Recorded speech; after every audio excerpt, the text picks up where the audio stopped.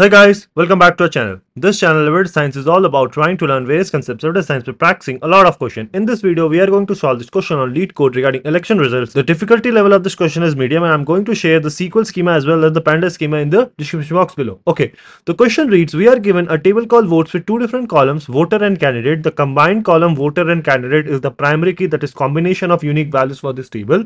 Each row of this table contains name of the voter and their candidate. The election is conducted in a city where everyone can vote for one or more candidates or choose not to vote.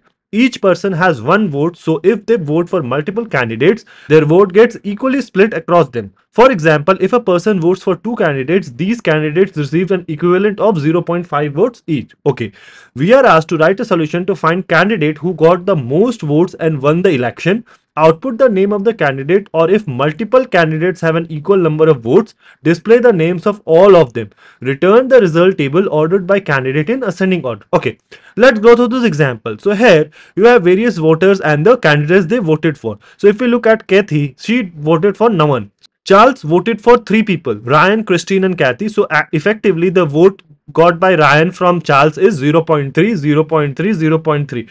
Then for Benjamin voted for Christine. So this the vote is going to be counted as 1. Why? Because Benjamin only voted for Christine. So the total value is 1, right? Similarly for Arthur and so on. So after we sum the effective votes and order by the value in decreasing manner, we are going to get that, okay, Christine and Ryan got equal number of votes and therefore they won. So to solve this question, you might have guessed the first thing that we need to do is we need to find out, okay, for every voter, whatever candidate they voted for, what is the actual value? So Kathy voted for no one, so actually the value is 0. Charles voted for 3 people, so the actual value is 0.33, 0.33, 0.33 and so on. So we need to get that. So how can we do that? We can use the window function. To get the value, what we can do is, from this table called votes, let us keep both the columns. So select star and then let's count how many people has each voter voted. So what we can do is we can perform a count of the candidate column,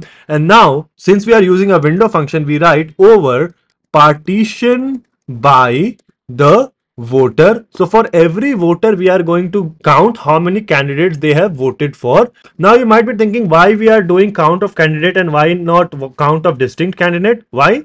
Because we are partitioned by voter and then we are counting the candidate, and we know that in the question it has said that the combined columns voter and candidate is a primary key, that is this combination is going to be unique, right? So once you partition by the voter, you don't need to count distinct candidates. There's not going to be any repetition. Now this is going to give us the count. If I divide 1 by this value, that is going to give you the effective vote. How? So for example, Charles voted for 3 people. We counted that, okay, how many candidates Charles voted for? 3. So 1 divided by 3, that is 0.33 is the effective value, right? So that is what we are doing, and let's alias this as value. Let me go ahead and run this. Let's see what do we get in our output.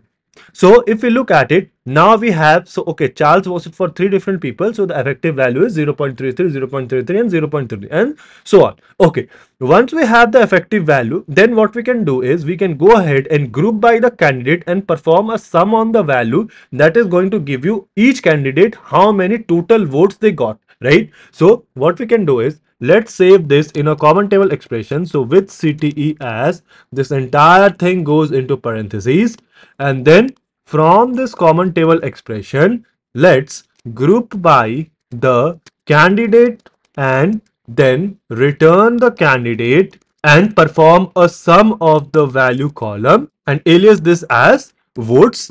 Let me go ahead and run this. Let's see what do we get in our output. So now if we look at it, we know that, okay, these are the 4 candidates that we see in this output, and these are the total number of effective votes that they got. Null is not a candidate. It's basically because there are some people who have chosen not to vote for any candidate. So that is why null is appearing. If you want, you can filter them out, but it does not matter to us. So, okay, once we have reached here, then what we want is we want the name of the candidates who have received the highest votes. And we can see that there are 2 people who have done that. So what you can do is we can rank them. So okay, based on the decreasing order of the number of votes that they got, we can rank them. So to rank, what we can do is, we know there are 3 different ways of ranking in SQL: rank, dense rank and row number. You cannot use row number here because there is a possibility of ties. Row number always assigns a new value irrespective of whether there is a tie or not. So you can use dense rank or rank. I usually like to prefer using dense rank. So I can go ahead and do that. Okay, let me dense rank this. Since this is a window function, so we write over clause and then order by the sum of the value column in decreasing manner, because that is what is votes, right? Sum of the value in decreasing manner, and let's alias this as RNK. Let me go ahead and run this. Let's see what do we get in our output. So now if you look at it, this is assigned rank 1, this is 2 and 3. So once we have this, then what we can do is we can save this entire thing in a common table expression 2 and keep only those rows where rank is equal to 1, because those are the people who have got the maximum number of votes. So let's save this in common table expression 2. So CTE2 as, again this entire thing goes into parentheses, and then we keep only those rows. So from this common table expression 2, keep only those rows where rank is equal to 1, and for those people return the name of the candidate because they have won, and you also need to order this by the name of the candidate. So order by candidate. Let me go ahead and run this. Let's see what do we get in our output. So yeah, this is accepted. Our output is same as expected output. Let me go ahead and submit this pass all the test cases. So yeah, this is accepted and this is how to do it. So somewhat tricky question. What we basically had to do was, firstly what we did was we found out, okay, since one candidate can vote for one or more people, so we found the effective value of their votes.